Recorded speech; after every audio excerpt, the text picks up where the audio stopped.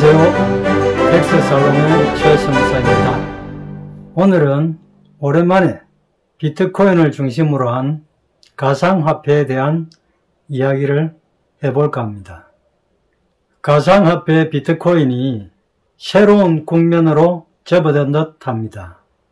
제가 가상화폐에 대해서 처음 말씀드릴 때에 처음 주식이 활성화되었을 때 주식을 한 사람과 안 한 사람의 부의 차이가 크게 발생한 것처럼 비트코인, 가상화폐의 경우에도 접근을 한 사람과 그렇지 못한 사람 사이에 부의 균형이 많이 달라질 수도 있다라는 말씀을 드렸고, 그 이후로 중국을 비롯한 우리 정부도 마찬가지로 대대적인 가상화폐 불법화 내지는 억제 정책을 통해서 가상화폐가 무너지는 것을 보고, 또 그 가상화폐가 단기간에 10배, 100배, 1000배까지 상승하는 것을 보고 이것은 투자라기보다는 투기 내지는 사기다. 그렇기 때문에 관찰 목적이 아닌 투자의 목적으로는 뛰어들지 않겠다. 이런 말씀을 드린 적이 있습니다. 하지만 그러한 국면이 지금 많이 바뀌고 있는 것 같습니다. 왜냐하면 지난 9월 25일 우리나라의 가상화폐 시장이 코인원, 코빗, 빗썸, 업비트 이러한 4개 거래소를 필두로 해서 ISMS라고 해서 Information Security Management System, 정보보안 관리 시스템이라고 하여 현금 거래는 되지 않지만 가상화폐 간 거래는 가능하도록 한 24개의 업체와 앞에서 말씀드린 4개의 업체, 28개 업체만 정식 등록 업체로 인가된 이후 다시 미국 증권시장에서 현지 시간 10월 19일 우리나라 시간으로 10월 20일에 비트코인 선물 ETF로 상장을 하게 되었습니다. 미국 선물 시장에서 ETF로 상장이 된다는 것은 그만큼 지위를 인정하였다는 의미가 될 수 있습니다. 또 우리나라에서도 내년부터는 가상화폐에 대한 과세에 들어간다고 합니다. 이러한 모든 것들을 살펴볼 때에 비트코인을 비롯한 가상화폐가 실질적인 제조 목적이나 실생활에 필요한 자산은 아니지만 거래의 수단으로 화폐와 같은 기능을 할 수 있게 된 기반이 다져진 셈이라고 보입니다. 제가 쭉 말씀드린 바와 같이 가상화폐는 정부에서 불법화하지 않는 이상은 결코 사라지지는 않을 것이다. 다만 정부의 억제 정책이 있을 때에는 활성도가 가라앉게 될 것이고, 그 시기를 지나가게 되면 다시 투자의 붐을 발생하게 될 것이다. 이런 말씀을 드린 적이 있습니다. 오늘 제가 가상화폐에 대한 말씀을 갑자기 드리게 된 것도 이 가상화폐는 투기 혹은 사기다 라고 말씀을 드린 적이 있고, 또 국가에서 불법화하게 되면 자산가치 제로가 될 것이다 이렇게 말씀을 드렸었습니다. 하지만 현금이라는 유가증권이 그렇듯이 실물 자산을 유통시킬 때에 거래수단으로 쓰이는 것은 오직 국가가 그 화폐에 대해서 권위를 인정하였기 때문에 힘을 가지게 되는 것처럼 이 가상화폐도 국가가 거래의 수단으로서의 지위를 인정하고 있는 추세이고, 또 적극적인 방안으로 과세에 돌입했다는 이러한 점들을 볼 때에 처음 활성화될 때의 주식과 마찬가지로 가상화폐의 활성화도 예측할 수 있는 부분이 아닐까 하는 생각을 하게 되었고, 이러한 사실을 저의 유튜브를 구독하시는 분들에게 전달해 드리는 것이 필요하다는 생각으로 이 동영상을 찍게 되었습니다. 그리고 가상화폐는 주로 비트코인을 중심으로 해야 하지 않겠나 하는 생각을 합니다. 비트코인은 향후 100년 동안 2100만 개에 한정하여 발행을 한다고 합니다. 어떤 자산이 수량은 일정한데 수요가 확장되게 되면 그 가치는 올라가게 되어 있는 것이 수요 공급의 가격 결정의 원리입니다. 이렇게 볼 때에 비트코인의 가격이 현재 7천 후반까지에 도달하고 있는데 차후 2억, 3억, 혹자는 10억까지 올라갈 것이라고 하는 경우도 있는데 그렇게 되지 말라는 법은 없다는 생각을 해보게 되었습니다. 이제 가상화폐, 그 중에서도 비트코인은 투기와 사기의 수단이 아니라 미 정시에서도 합법화되고 있기 때문에 여기에 대한 생각을 수정을 해야 할 필요가 있다. 그렇게 해서 이 사실을 전달하기 위해서 동영상을 찍게 된 것입니다. 그렇기 때문에 비트코인이 더 이상은 투기, 사기의 수단이 아니라 투자의 수단이 될 수 있다는 측면으로 바라보아야 되지 않을까 하는 것이 제 생각임을 말씀드리게 되었습니다. 그렇다고 해서 제가 빚을 내어서라도 가상화폐의 투자에 적극 뛰어들겠다는 뜻은 아니니 각자의 판단으로 하시기 바랍니다. 그럼 빗썸의 화면을 보면서 추가적인 말씀을 드려보도록 하겠습니다. 지금 보고 계신 화면은 가상화폐 거래소인 빗썸 사이트입니다. 화면을 내려보도록 하겠습니다. 현재 가상화폐의 가격이 나오고 있습니다. 비트코인은 7,373만 8천원입니다. 시시각각 가격이 변하고 있습니다. 그 다음에 이더리움은 517만 8천원입니다. 또 리플은 1304원입니다. 저는 주로 비트코인과 이더리움과 리플 정도만 보고 있습니다. 가상화폐의 수는 아주 많지만 대표적인 가상화폐는 이 세 가지가 아닌가 그렇게 보고 있습니다. 그 중에서도 비트코인은 가장 중요한 가상화폐로서 지금까지도 그랬고 앞으로도 가상화폐 시장의 주도주가 되어서 이끌어 나갈 종목이라고 봅니다. 지금부터는 비트코인의 가격이 어떻게 변해왔는지 차트를 보면서 알아보도록 하겠습니다. 이것이 비트코인의 가격 변화 차트입니다. 화면을 조금 더 줄여보도록 하겠습니다. 비트코인이 이때마더라도 1128만원대였군요.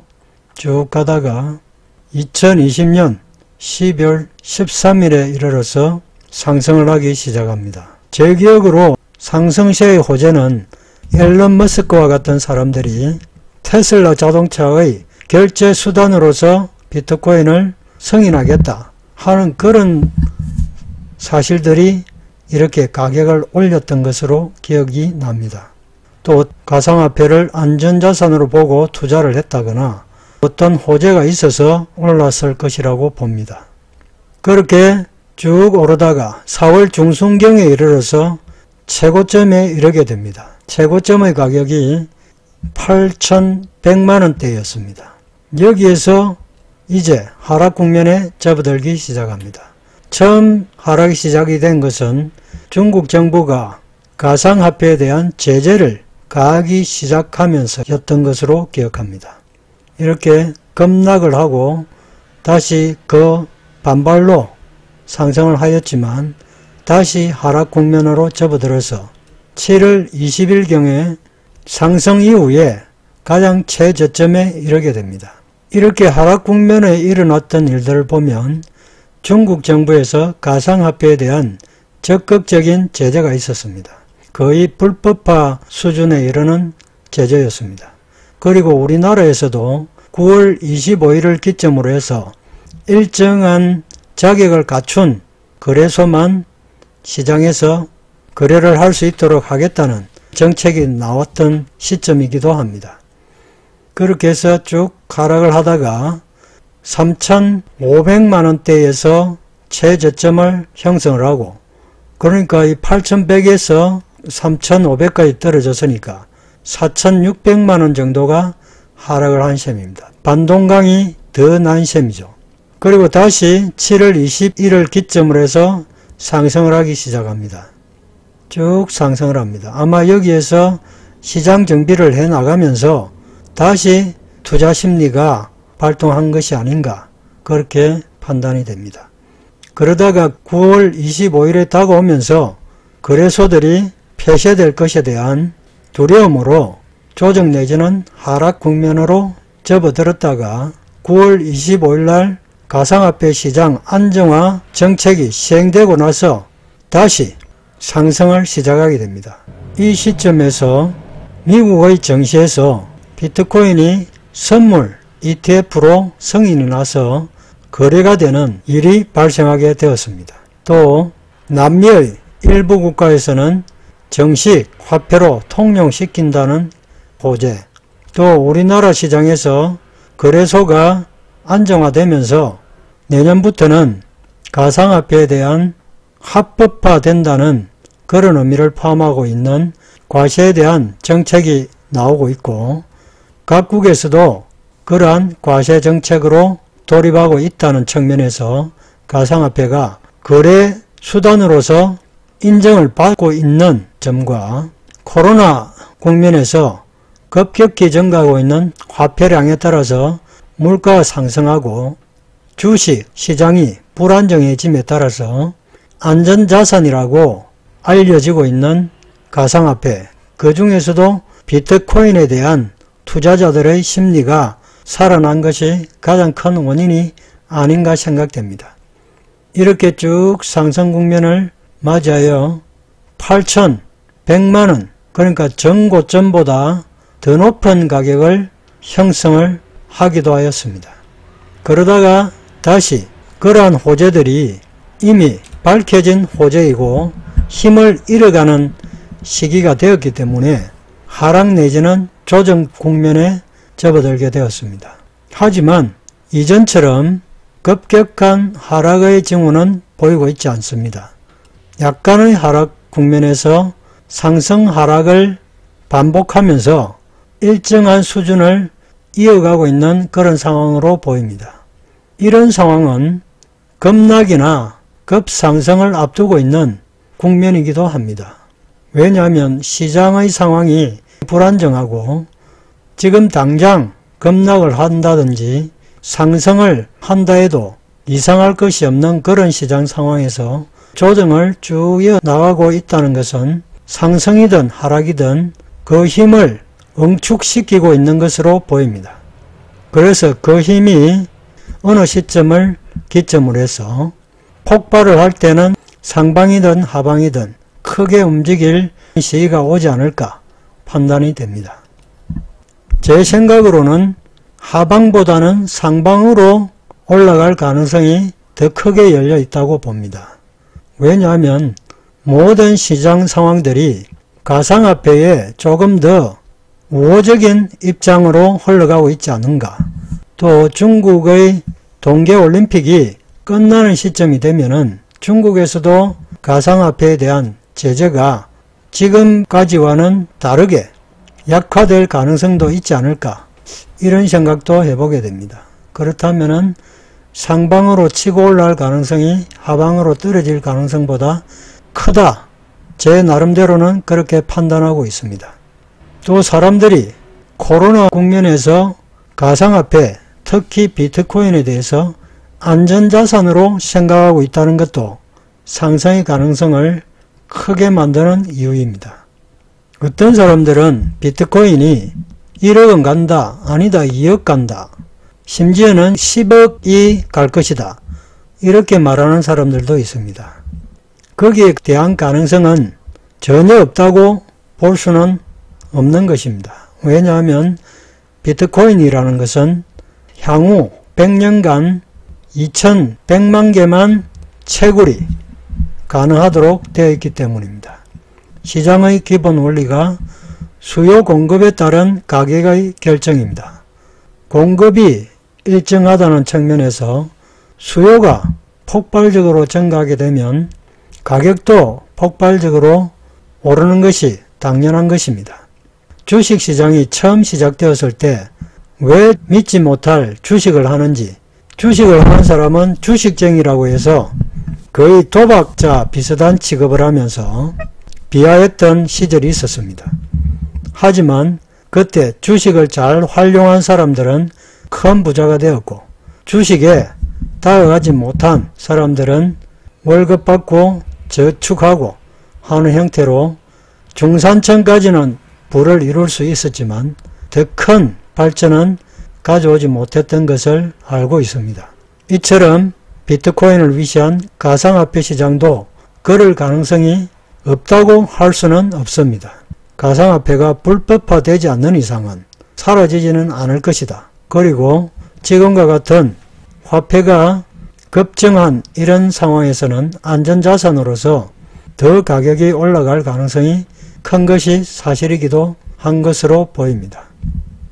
주식 투자에서 소외되는 것처럼 가상화폐 투자에서도 소외된다는 것은 또 하나의 기회를 잃는 일인지도 모릅니다. 그래서 가상화폐에 대해서 바뀐 시장에 따라서 제 생각을 말씀드리고 싶어서 동영상을 만들었습니다. 그렇다고 해서 제가 가상화폐에 적극적으로 투자를 하겠다, 그런 의미는 아닙니다. 각자의 판단과 공부를 통해서 투자 여부를 결정하시고 너무 무리한 투자는 하시지 않기를 권합니다. 지금 비트코인은 미국 선물 ETF 시장에 상장이 되는 등의 호재로 인해서 8,100만원대까지 상승을 하였다가 하락을 하면서 조정 국면을 맞고 있습니다. 이런 시점에 종전의 최고점이던 이 시점에서 하락은 급락이었습니다. 다시 반등을 하였지만 이 시점에서 다시 급락을 하였습니다. 하지만 지금은 급락이 아닌 약간의 하락 후에 수평의 조정 국면을 이어가고 있습니다. 당분간은 이 추세가 어느 정도 계속될 것으로 봅니다. 왜냐하면 시장에 커다란 악재가 나타나지 않고 이러한 호재들이 그 효력을 잃은 상태에서 약간의 하락 후에 조정 국면을 이어가고 있기 때문에 이러한 호재들이 근본적으로 사라지지 않는 이상은 시장에 과도한 화폐가 유통되는 등의 물가 상승의 요인이 크고 또 비트코인 가상화폐가 안전자산이라는 인식이 커지고 있기 때문에 조정 국면을 이어가다가 어느 순간에는 압축된 응집력으로 급상승하거나 급하락할 것으로 봅니다. 제 판단으로는 급하락보다는 급상승 쪽으로 흘러갈 가능성이 크다, 이렇게 보고 있습니다. 혹자들은 이 비트코인의 경우에 1억은 물론 2억, 3억, 심지어는 10억까지 상승할 가능성이 크다, 이렇게 보는 사람도 꽤 있습니다. 국제적으로도 합법화되어 가고 있는 그런 상황이고, 또 일부 국가에서는 정식으로 자국의 화폐 수단으로 승인을 하였다는 것과 중국에서 지금 가상화폐를 억제를 하고 있는 이유는 중국이 발행하는 전자화폐를 동계올림픽 기간 동안에 국제적으로 유통시키겠다는 그런 의도가 숨어 있는데, 그러한 시점이 지나고 나면 다시 중국에서 가상화폐에 대한 제재가 완화될 가능성도 크다고 봅니다. 정부에서 발행하는 전자화폐와 가상화폐 비트코인과는 근본적으로 차이점이 있습니다. 왜냐하면 정부에서 발행하는 전자화폐라는 것은 불법적인 사용을 금하기 위해서 유통정보가 밝혀질 것이기 때문입니다. 하지만 가상화폐인 비트코인은 그 거래의 비밀성으로 인해서 지하경제에서 주로 사용될 가능성이 크기 때문에 정부에서 발행하는 전자화폐와는 그런 점에서 차이가 있는 것입니다. 그런 것들이 중국에서 완전 불법화될 것이다, 이렇게 보기도 어려울 것입니다. 이런 모든 점들을 감안해 본다면 이러한 조정 국면을 거쳐서 상승할 가능성이 하락할 가능성보다 크다고 보는 것입니다. 각자의 판단임은 물론입니다. 단지 제 생각을 말씀드린 부분입니다.